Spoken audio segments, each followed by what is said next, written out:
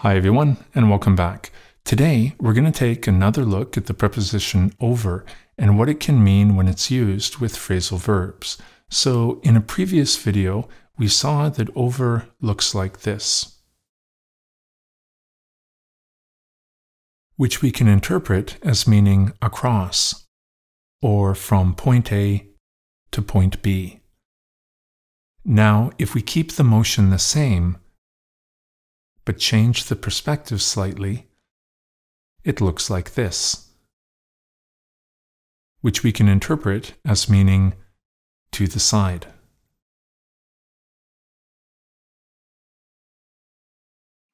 So let's take a look at some examples of phrasal verbs with over in which over means to the side. How do you think we could describe this?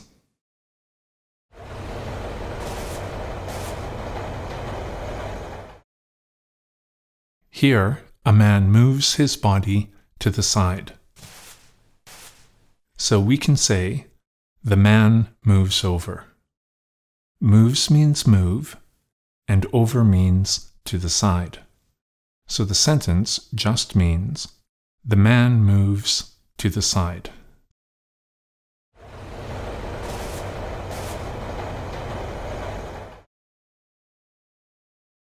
All right, let's try another one. How do you think we could describe this using a phrasal verb with over?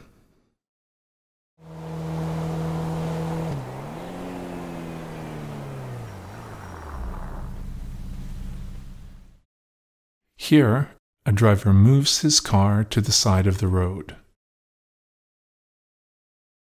So we can say, the driver pulls over. Pulls means move a vehicle, and over means to the side. So the sentence simply means, the driver moves his vehicle to the side of the road.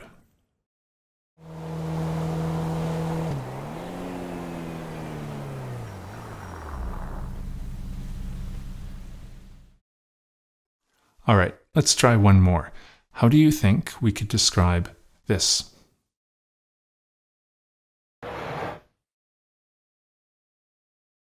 Here, a man slides a bookshelf to the side. So we can say, the man slides the bookshelf over. Slides means slide, and over means to the side.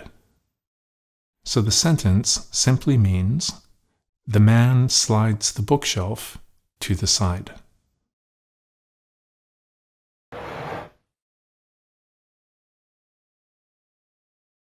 So I hope this helped you understand the preposition over a little bit better and why it can sometimes mean to the side.